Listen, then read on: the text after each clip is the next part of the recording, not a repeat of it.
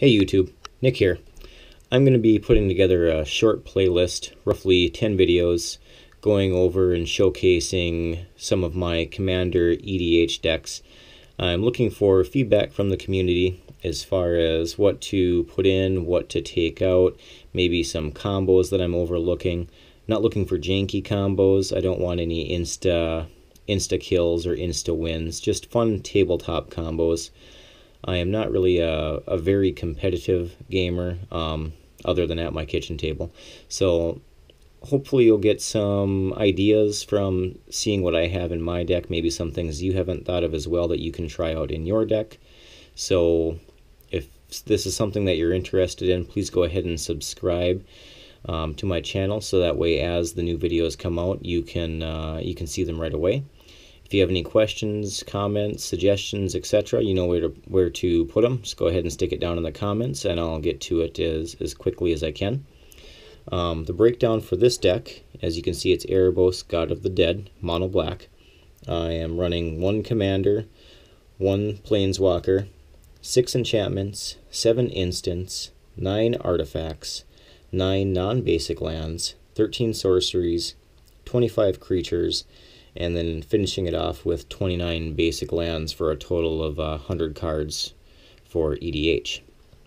So Erebos, if you've ever played him, he is just a beast. The indestructible ability is very hard to deal with, both as an enchantment, as a creature. My favorite ability of his is your opponents can't gain life.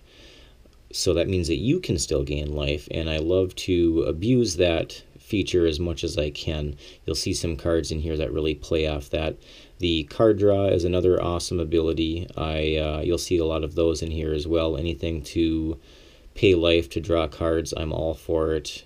And then the devotion, turning him into a creature just to swing for 5 or more, is a little bonus as well. So he's only 4 to get in, so he's fairly easy to get on the board as quickly as possible. Sorin, as stated, he's my only planeswalker. He's in here pretty much just to bring opponents down to 10. So drop them, -3, target opponent's life total becomes 10. I do use the other abilities when and if I can, but pretty much he's just to take care of the person at the table that's gaining ungodly amounts of health. He also, having the 3 black mana in his converted mana cost is great for helping me get my devotion for Erebos. Phyrexian Arena, this is a card draw. At the beginning of your upkeep, draw a card, lose a life, also 2 for devotion. This is the start of the enchantments. Dark Prophecy, similar to Phyrexian Arena, except for in this case, when a creature dies, I'm drawing a card and losing a life. This is 3 for devotion cost. Dictate of Erebos. Whenever a creature you control dies, each opponent sacks a creature. I like that ability. I have some creatures that I bring in specifically for the ETB sack effect, so it really plays well off this card. And then having the flash effect is nice too, so if I lose a bunch of creatures, I can flash this in just to get the kind of clear out some of the other big ickies on the board. Pestilence, one of my favorite cards in the deck. The one downfall is if there are no creatures in play, you have to sacrifice it, but I absolutely love this card because of the fact that Erebos lets me gain life and my opponents can't. So if I can play some of the cards in here to get an upper hand on my opponents as far as life totals, and then get some of the other cards that enable me to generate a lot of mana, I can basically just nuke the board with this card. So super fun in this deck. I used to run Pestilence Demon. He may get back in here, but as of right now, I like the low mana cost on this, and it's an enchantment, a little bit harder to deal with. Underworld Connections. Just swing or attach this to a land, tap, pay a life, draw a card. Also helps me for the devotion. Grave Pact, another sack engine here.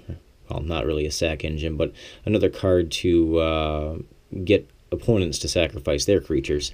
So whenever a creature I control is put into graveyard from play, everybody sacks. 3 towards Devotion. Great enchantment. Cool art on this one. Now we're moving into instants. This is probably my favorite instant in the deck just because it's so funny when I get a chance to kill somebody with it. If I can get through and hit somebody with a creature, pay X life, target creature gets +X +0 until end of turn. Sometimes if I'm able to just go wild with a life gain, I'll just one-shot somebody with this card if I can get someone through. Wake the Dead. This is a good defense card. You can only cast it during an opponent's turn. Return X creature cards from your graveyard to the battlefield. You got to sack those at the beginning of the next step, but hopefully you get some cool ETB effects as well as being able to ward off an attack. Sudden Spoiling, another great defense card. A lot of times people don't expect this. Turn all their big fatties into 0/2, they lose all abilities, and then you just chop them down. Go for the Throat. Just a good creature kill.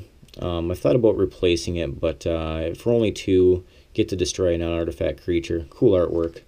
So as of right now, it makes the cut. Shred Memory, another great card in my opinion. I never use the remove up to 4 target cards in a single graveyard from the game. I'm always using the Transmute. A lot of times I'm using that to fetch up Black Sun, Exsanguinate, I guess go for the Throat if I really need it. But anything of 2 converted mana cost, I'll use Shred Memory to fetch it up and then play it. Fated Return, kind of a fun little annoying instant when it goes off. Get a big icky from graveyard that gains indestructible, and as a little bonus you get to scry too. It is a high converted mana cost, but when it goes off it's fun.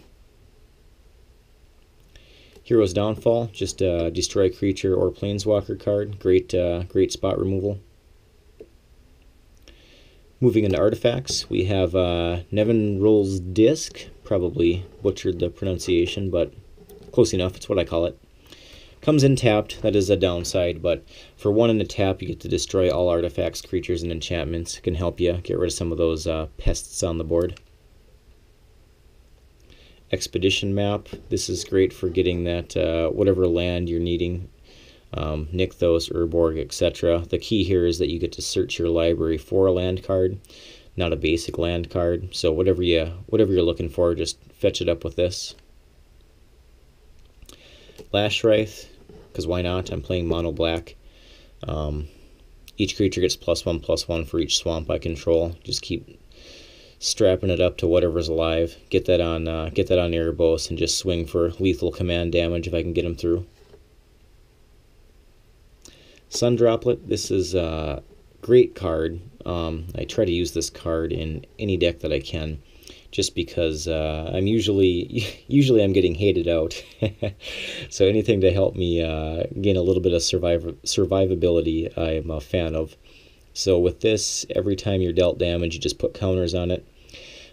For each player's upkeep, you remove a counter and you gain a life. So the more the merrier. The more players that are at the table, the easier it is to gain life or gain your health back, especially if it's just 1 or 2 people attacking you and there's 6 people playing. So 2 turns getting attacked, but every turn gaining at least 1 life back. Good old Whip of Erebos, gotta have it in here. After all, this deck is his. Creatures have lifelink, and then you can use the 4 ability to get a creature card from your graveyard. Gotta exile it, but it does gain haste, and you can get some cool ETB effects. And 2 for Devotion. Soul Ring, everybody knows what that does. Tapping for 2, hoping to get that turn 1. Crystal Ball, I really like this card.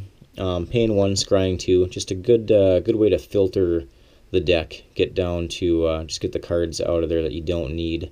So highly recommend this card. Cage Sun, another favorite, giving all my creatures +1/+1, and then whenever a land taps for mana, I'm doubling it. So great way to ramp here. It does cost 6 to get out, but once it hits the board, you things just get icky. Mimic Vat, this is probably another one that everybody is familiar with. As soon as a creature dies, you just imprint it on Mimic Vat, paying 3 and tapping Mimic Vat, getting a copy of that creature, so you can really abuse ETB effects, gaining haste with it. You can kind of cheat that last part there, exile it at the beginning of the next end step. So if I've read the errata correctly, you can do this ability at the end of somebody else's turn because once they've entered their end step, and then on your turn you wouldn't have to. So you'd basically get to keep that creature through your turn. Correct me if I'm wrong, but I think that's how this works. Alright, moving into non-basic lands. First thing we have here is Bojuka Bog. This is just for dealing with players that use recursion or like to filter a bunch of cards into their graveyards and try to do something sneaky with it. This shuts that down. Reliquary Tower. No max hand size. This is kind of in here just because of the meta at my table. So yeah, that's why it's in here. I could probably substitute that out with something better, but as of right now, that makes the cut. Polluted Mire. Have this in here to cycle. So if I'm good on mana, I'll just pay 2, pitch it, draw a card. Urborg. This is great for turning each land as a swamp in addition to its other land types, so that works well with Lash Wraith. I think Corrupt it works well with. A few other cards in here that this can play off of.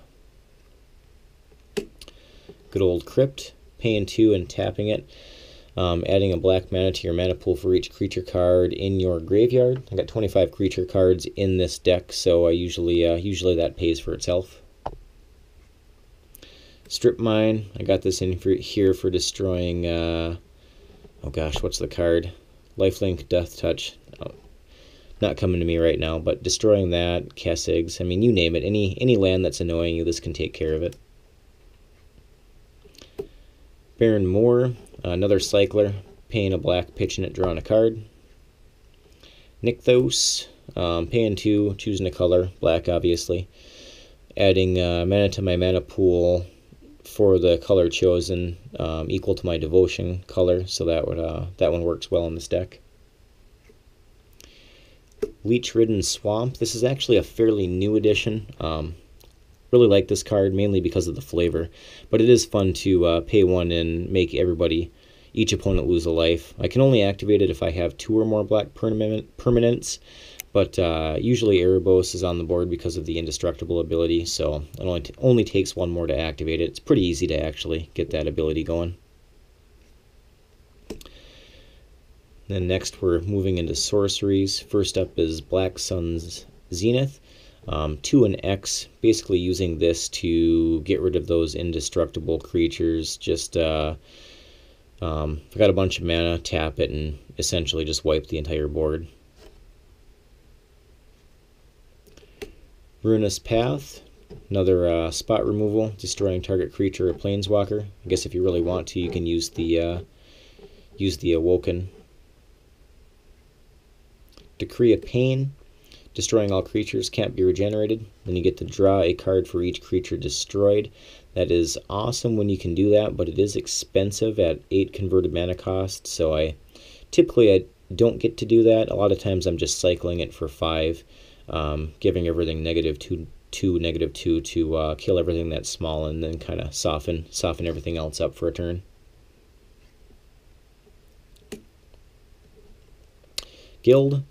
I have this in here for early game, also good for dealing with indestructible or something that's, yeah, I guess indestructible.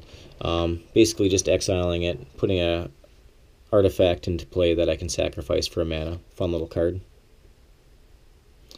Mutilate. All creatures get -1, -1 for each swamp. So again, another card that plays well with Urborg. Another board wipe for 4. Ashes to Ashes, awesome black spell removal. Remove 2 target non-artifact creatures from the game. It does deal 5 damage to you, but most times it's worth it. Damnation, the Black Wrath of God, destroy all creatures, can't be regenerated. You see that a lot in black decks. Extinguish all hope, another destroy all creatures, non-enchantment creatures. I have a lot of board wipes in here, again because mainly because of my meta. So yeah, that works well for that. Corrupt, dealing damage equal to the number of swamps you control to target creature or player. Then I'm gaining life equal to the damage dealt. So just another way to get ahead in life totals. Rise of the Dark Realms, that's a definite finishing card. Put all creatures from all graveyards onto the battlefield under your control. So if somebody doesn't have an answer or a board wipe, you pretty much just destroy everyone when it gets back to your turn. Exsanguinate. Some people's favorite card. Another card that a lot of people also hate. 2 mana and X. Each opponent loses X life, and you're gaining a lot of life, especially if you have some of those double mana generators, and there's a lot of players. Siphon Flesh, this is a good equalizer, making everybody else sack a creature. You're getting a 2/2 zombie for each creature destroyed that way. Sorin's Vengeance, I have this in here just because Sorin's in here, so for flavor I figured I had to add Sorin's Vengeance. Plus you get to deal 10 damage and gain 10 life. Always fun when you kill somebody with it. Alright, moving into creatures. Well, it looks like we got, he's upside down. Let's flip him back here. So, Nezumi Grave Robber. Paying 2, removing target card in an opponent's graveyard from the game. If no cards are in the graveyard, you get to flip them. We'll do that. And he turns into Night Eyes the Desecrator. Paying 5, putting target creature card in a graveyard into play under your control. So, super awesome card. Because you don't have to tap, you just keep paying 5. If you have a way to generate additional mana, you can get multiple creatures, multiple ETB effects, and just basically go crazy with this guy and whoever he brings in. Dothy Trapper, I really like this guy. Makes it really fun, I guess. A good troll card is probably actually why I have him in here. Basically, you're tapping him. Target creature's gaining shadow until end turn. A lot of times what I'll do is I'll give somebody creature shadow on their turn and just kind of see what they do with it, especially if they're fighting somebody and I want to sway the battle one way or another. So again, good troll card. I can also use it to give my commander shadow, so if I can get him equipped up with Lash Wraith and give him shadow, it's pretty hurtful. Belthor the Defiled. Have him in here for the 3 ability, removing him from the game. Each player returns all black and red creature cards from his or her graveyard to play. I've contemplated taking him out just because that is kind of situational. I don't always want that to go off, but it is a fun card when it works out for you. Primordial. This guy's just another beast. When you drop him, you get to, for each opponent, get a creature card out of their graveyard, put it into play under your control. So you're looking for anything that's got good ETB effects that you can just abuse. Get him on Mimic Vat and just go crazy. The Harbinger of Night. This is a pretty weak creature actually, but I do like him.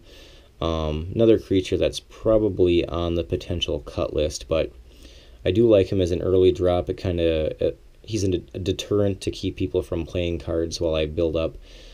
Basically, during your upkeep, putting a -1/-1 counter on each creature. So if people have low health creatures, keeps them from putting them out, and just creatures in general, they don't want to see them get stacked up with -1/-1 counters, at least till he kills himself. Good old Gary. Another life gain card here based on Devotion. Grave Merchant states that when he enters the battlefield, for each opponent, they lose X life, where X is the devotion to black, and then you get to gain life equal to that life that was lost. So, good way to get way ahead of people in life totals. Grave Titan, another great card, awesome art. Every time he enters the battlefield or attacks, you're getting a 2/2 black zombie creature tokens out of the deal. So stick him on Mimic Vat, and not too long, get yourself an army of zombies. And he's 6/6, Death Touch. Ogre Slumlord, another deterrent card. I like him to just pump out Death Touch rats to kind of keep other people's armies at bay. Typically, they don't want to sacrifice him to my 1/1 rat. King Makar. I just think this card's funny. That's why I have it in here. A lot of times I'll attack anybody I can get through on, or even if I can't get through, I'll try to negotiate to keep them alive, so that way I can pop other people's creatures, turn them into gold statues that I can sack for mana. Good trolling card. Fleshbag, he's in here just to early drop even the battlefield. Everybody gets creatures out, and I'm kind of sitting there dirtling. I'll get Fleshbag out, make them all sack creatures. Chainer, another one that's in here for the 3 ability. So paying 3 black mana and 3 life, putting a creature card from a graveyard into play under your control. Creature is black and a nightmare in addition to its other creature types. Bonus here again is you don't have to tap. If you got that mana and life, you just keep paying it. One downside is when he leaves play, you lose all your nightmares, but still totally worth it in my opinion. Zathrid Gorgon kind of goes along with my King Makar card. I just like to petrify people's creatures so they can't do anything. Turns them into defender and colorless artifacts with that can't activate their abilities. So fun card to just troll people with and kind of neutralize some of those big ickies. Sangromancer.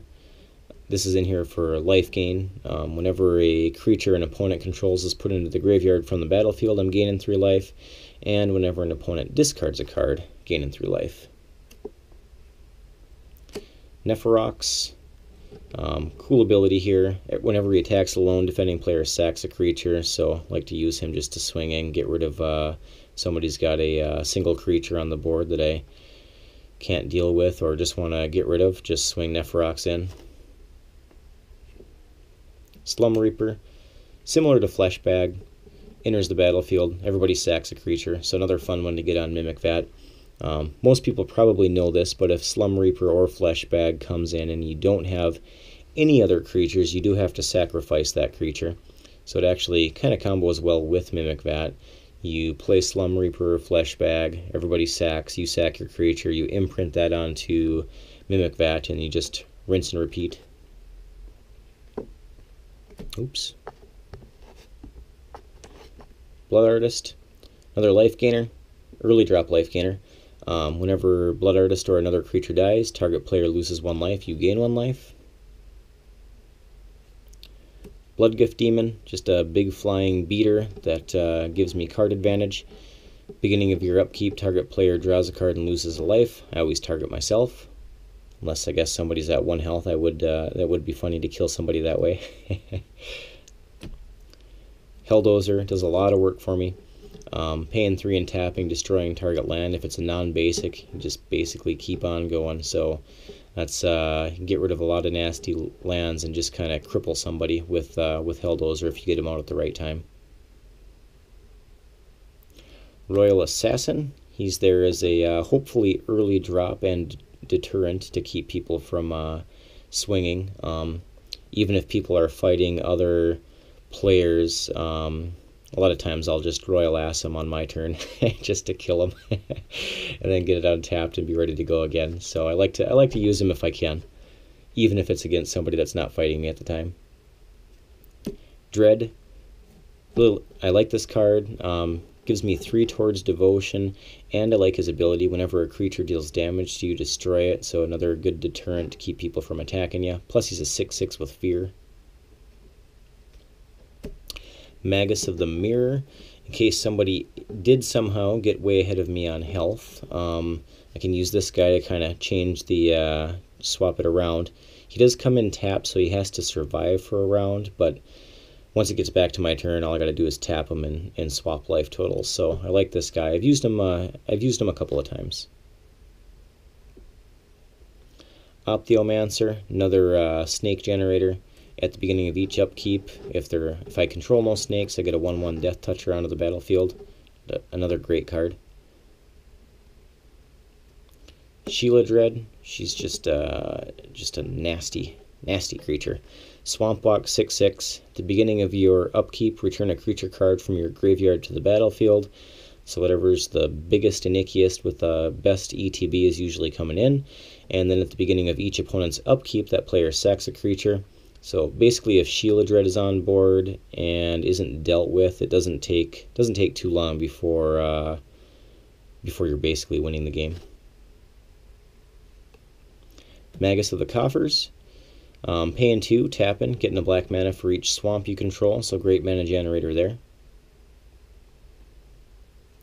Skin Render. When Skin Render enters the battlefield, you're getting 3 -1/-1 counters to distribute. I like to get Skin Render into Mimic Vat if I can, just to keep distributing those 3 -1/-1 counters.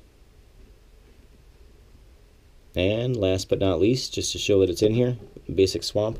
Got 29 of those, so that gets us to our 100 cards. So thanks for viewing. Hopefully you got something useful out of this. I am looking forward to comments. I'd love to hear others' opinions and see how we can improve on this. Again, hopefully some of you viewers got ideas on how to improve upon yours. So yeah, thanks for watching. If this is something you're interested in, I will be posting other videos, so please go ahead and subscribe. Otherwise, have a great day.